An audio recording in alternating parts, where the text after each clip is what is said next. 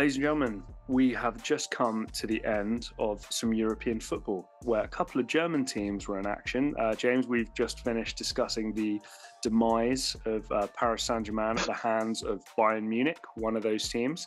And we also got a chance to see Chelsea kind of sneak their way through against Borussia Dortmund lately as well.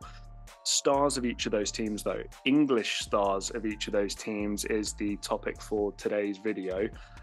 Jude Bellingham, Jamal Musiala. Now, let me just ask you straight away. You're the coach. You're the one who probably has a better eye for talent than I do, if we're being totally honest. If you're comparing these two guys, it's different positions, of course. They play for different teams. Maybe it's not the easiest thing to compare in terms of talent because obviously, some positions look different than others and people look for different things in different positions. But for you right now, if you're, a team looking to sign a player, who do you think's the better player? In my eyes, it's Jamal Musiala by a good distance, Jack. I look at the guy's technical ability from Jackman's point of view. You give that guy the ball, 3-4 players surrounding him, he'll find his way out of it. Yeah, his end product needs to improve from the point of view of decision making in like when to shoot, when to pass. But he's a young guy, and I do believe with the team around him and like the coaching staff around him, he will get that right. But just, Jack, overall what this guy has, I want you to think about what this guy did right now. He was on the field, with players like Thomas Muller, Lionel Messi, Kylian Mbappe, and was head and shoulders the best player on the field, Jack. Yeah, PSG at times couldn't get near him. And we're talking about, how old is he? Like 19, 20 years of age? I think Jude Bellingham is great and will be a great player. But my biggest thing with Jude Bellingham and a lot of English players is that he's a jack of all trades but a master of nothing. I can't tell you what Jude Bellingham is good at. If I ask you, Jack, what's Jude Bellingham's best position? Some people will say maybe he's a 4, he's an 8, he's a 10. And Musiala falls in that category, but I can also tell you what Musiala's best attribute is. Musiala, technically, dribbling-wise, that's what's going to take him to the top wall. I can't point to what attribute's going to take Jude Bellingham to the top. Somebody's going to say his mentality and all that sort of stuff there. I get that. But at the end of the day, when I look at, for instance, some of the best players in the world like Xavi and Iniesta, Steven Gerrard is an all-round better player than them. But their elite attributes were more of a bigger factor than what Steven Gerrard had. So Steven Gerrard was great at really everything. But the bits that they were good at is what excelled them to the top. While I look at Jude Bellingham falls into that Gerrard category. And listen, if you're being compared to Steven Gerrard, you're not bad. Right. We're not saying he's bad. No. But to the point of view of Xavi and Iniesta, they are controllers and you know exactly what they're good at. I can tell you what Musiala is good at. With Jude Bellingham, I still can't tell you what he's good at. But people may say he's young and he can develop that. But I know at a young age, you have attributes that you're exactly, that's who you are. Are you a dictator? Are you, think about it, are you a passer? Are you a driver of the ball? I still can't identify that with Jude Bellingham. But for me, when I look at Musiala, I can tell that he's this technical guy that once he gets it, he can just weave. And that excites me as a football fan. That's what gets me off my seat. And I do believe that he has a higher ceiling overall. James, I tend to agree with basically everything you've said there, to be perfectly honest. I do think Bellingham does have that 7 or 8 out of 10 in nearly every single aspect of football that you can look at, similar to Steven Gerrard. And I do agree with you. Comparing somebody to Steven Gerrard is not a problem. I think that's a pretty good compliment in there somewhere. But if we're doing the comparison to somebody like Jamal Musiala, that ability to work in short spaces, that ball control, dribbling, okay, the decision-making needs work, but that's already elite. That's already, I think, you're putting that in the top 10s, top 5s of the world, especially in his position group within that trait. Is Jude Bellingham's passing top 5, top 10 in the world? Is Jude Bellingham's ability to be an enforcer and be kind of a physical, like, ball winner type player that good? There's lots and lots of aspects. Does he bring enough goals from midfield? Like, every aspect of the midfield position, which, keep in mind, is very, very broad, Is he top level in any of those things? I don't think so. The one kind of area where I do look at him and I do think he does have immense value is what I would refer to as disruption.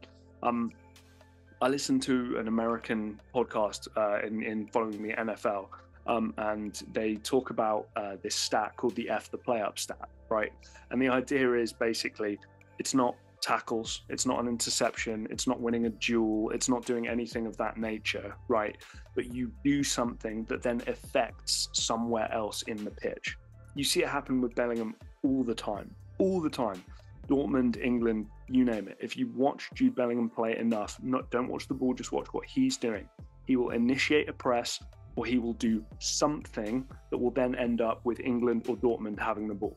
And he'll play the simple pass out wide or do something like that. But it's that aspect of his game which to me is elite, but you can't really put your finger on it and you can't really put a stat to it. You mentioned as well, obviously, about the mental side of the game and how, he has really, really good strength there as well. That's fine. But is that not something that Jamal Musiala can also bring to his game eventually? I look at the fact that Jamal can develop potentially more aspects of his game than Bellingham can. I still think Bellingham's the better player overall, but I think it's really, really close. And I'm scared in terms of ceiling and potential. I'm riding with Jamal Musiala, I think. Because I don't know if Bellingham has it in him to be a top passer or to be a top decision maker or doing these kinds of things. I guess go ahead. My little issue with that, you mentioned the fact of being a disruptor, is that let's take it into England. Yeah, you already have Declan Rice, who's probably going to do that for many years, and he's going to partner with Declan Rice. England are going to get to a point, and I've seen this on a number of occasions with England, where they fail to control game. They fail to retain the ball. And somebody like Jude Bellingham, that isn't his special subject. No. And will that hold him and England back going forward? Because Jack, we've seen on many occasions with players like Gerrard and Lampard, who are unbelievable football players, but when they go against the likes of, remember when they went against the likes of Pirlo, Xavi, Iniesta, games where they needed to keep the ball, games where they needed players, let's be honest, he couldn't. And that to me is what could let a player like Jude Bellingham down going forward for England, and maybe in the club side. As you said, Jack, great player, great box-to-box player, but in the elite level, you're looking at their ability to be a ball retainer. You look at their ability to take their team forward, mainly with the ball. And I really do question: can he do that at the elite level, Jack? The only thing I'll say as well, football's lacking leaders, and I think, correct me if I'm wrong, I think, do you disagree with that statement? Have we talked about that before? Yeah. No, Jack, you're right. Football does lack leaders to a certain point. Yes. He has that, and that will just get better and better.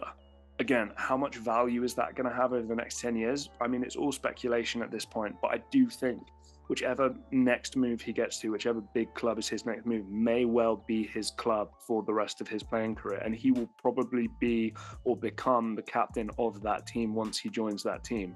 That's huge. I don't think Jamal Musiala has that in him. And also we have to remember as well, what's the bigger position? Is it the attacking position, which scores the goals, which creates the moments to win football matches? Or is it the midfielder, which obviously does the hard work, but it's never going to get as much glamour? I still think I'm going to ride with Jude Bellingham, but James, it is close. It is close. Jamal Musiala is an incredibly talented kid. And I think you made all the right noises. In terms of his ability at the top level in certain aspects of his football playing, it's already up there. I don't know if Bellingham can argue the same thing.